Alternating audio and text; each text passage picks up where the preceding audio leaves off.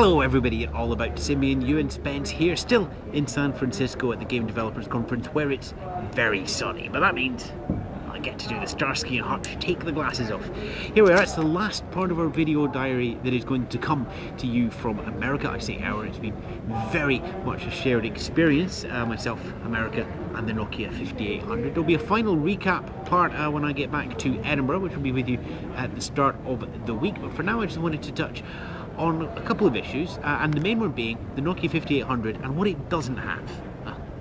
Let's be honest here, there are some things missing on this. The price is very low. I know I said £200, but it's between 200 and 250 at the moment, depending on how you're pricing it. We've had some discussions on that on the website, but the main thing is it's an incredibly cheap smartphone, and I think that's the main thing to remember, that with what you had here, it is still very cheap and it is missing things. We've talked about the camera here, but I want to talk about some of the other things. The obvious one, of course, is the keyboard. And having spent a good 2 weeks with it now, I have to say I'm not noticing the fact that I don't have a physical keyboard anymore, apart from one circumstance, which I shall come to in a second. The input options you have a tiny on-screen keyboard, big on-screen keyboard, if assuming it goes into landscape mode, cursive handwriting, T9 in other words your regular ABC 1, 2, 3, 4, 5, 6, 7, 8, 9 number keypad, and the weird square blocky thing when you're searching through contacts. I like all of them but the last one. T9 is my personal favourite. Basically, even though with the big keyboard, I still find it faster to tap out T9 with these very large target area keys. What I really hate is the way that you search through the contacts. Because it goes ABC on every key. For example, if I do S, then it's sensible enough to search through and realise that, well, the next letter can only be a P for Spence, an H for Chaley, or an M for Smith, so it might only show me those three letters.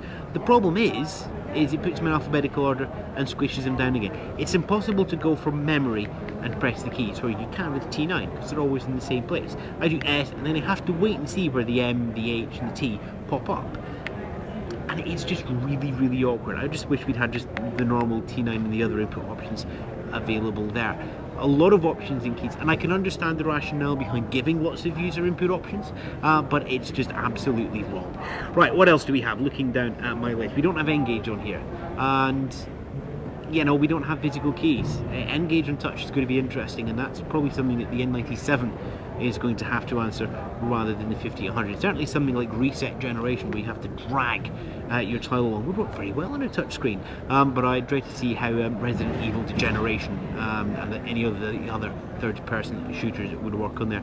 So I'm missing some of my games. Luckily enough, most of the N-Gage titles that I enjoy, such as the Solitaires and Sudokus, are all based on Java games, and I can download those as Java games themselves. Whether that's good or bad for the N-Gage is for another issue. I'm missing LifeBlog on the PC, and this is one of the reasons that I love the N95 still. Nokia's LifeBlog software, it has been superseded by Nokia Photos, and yes, there is an import option, and yes, there are most of the things are still there, but there are some areas where LifeBlog still wins. I still have everything in LifeBlog.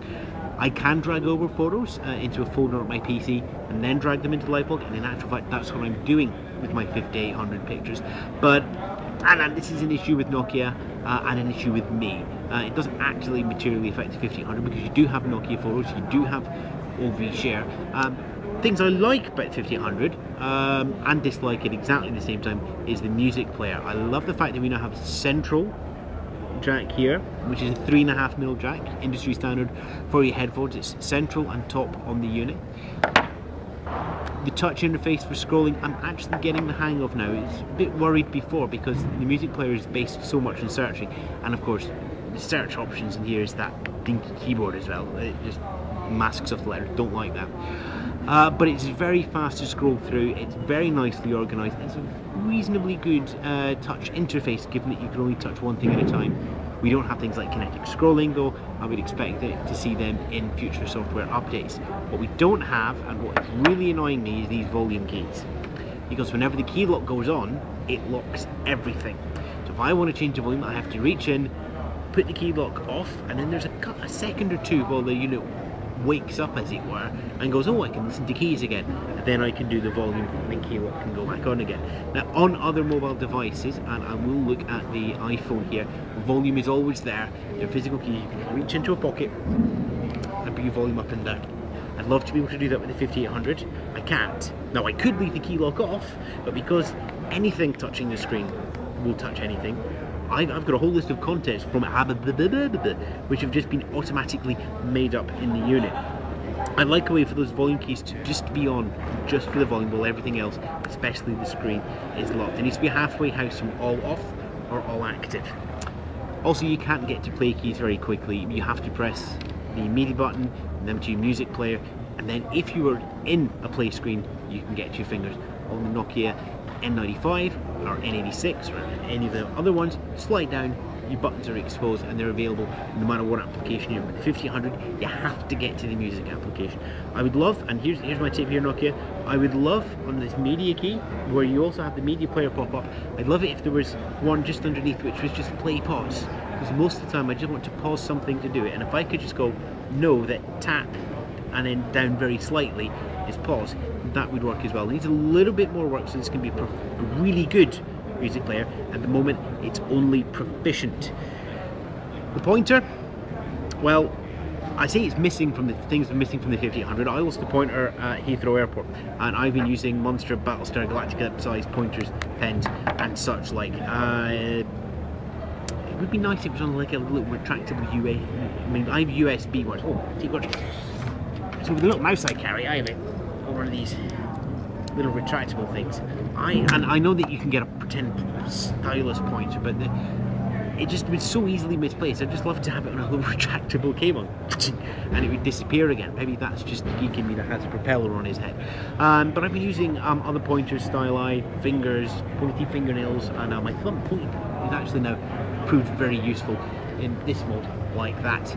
So it'd be nice to have some spare styli in the box just so you can emphasise it, and possibly there's a space there for mail order as well. But even without the stylus and using whatever comes to hand, or to finger as it were, 5800 copes very well. Obviously this is an issue that affects resistive capacitive screens. Sorry, this isn't an issue that the capacitive screens have to worry about because they're designed for fingers. Resistive screens, it's nice that you have that accuracy. I'm getting used to using a big finger pad on certain of the big buttons, and I think that just comes with time when you know where to hit and how much to press, and so because you certainly have to decide how much to press, and it does leave finger marks on the screen, and that's actually doable. The other thing, of course, is a Harley Davidson outside, is software compatibility. It's 5th edition. Most S60 3rd edition will run on it. The notable ones, as we've mentioned before, is Mobi Pocket, and I'm sure that we will see other software come up over time. Getting that software at the device is going to be key. That's where OV Store comes in, kicking up in May. So that's probably an issue to return to at the end of Q2 of how we're doing with getting software onto these devices. At the moment, 3rd edition compatibility is pretty good. There are some issues, and I'm sure that these will be fixed in bugs fixes as they get reported to the authors who are still active and want to carry on doing software sales. It needs to be taken holistically with 5800. The hardware is there. The software needs 1 or 2 tweaks. As we mentioned, they're both from Nokia and from third party. But on the whole, this is a good device. Now, the actual full summing up, should you swap over for another device, would you recommend this, would you wait, and all those other questions that you have been leaving in the videos, I'm going to address when I get back to Edinburgh. I fly Saturday afternoon, 27 hours bed to bed, San Francisco to Los Angeles to Heathrow, and then back up to Edinburgh, and then a car home obviously. And at the end of that, I should sleep for a little bit, and we'll come back to you and give you a final roundup on the 5800 video diaries as we get back to good old Scotland. But for now, it's Ewan Spence, very sunny San Francisco, putting the glasses on again, looking moody, saying goodbye.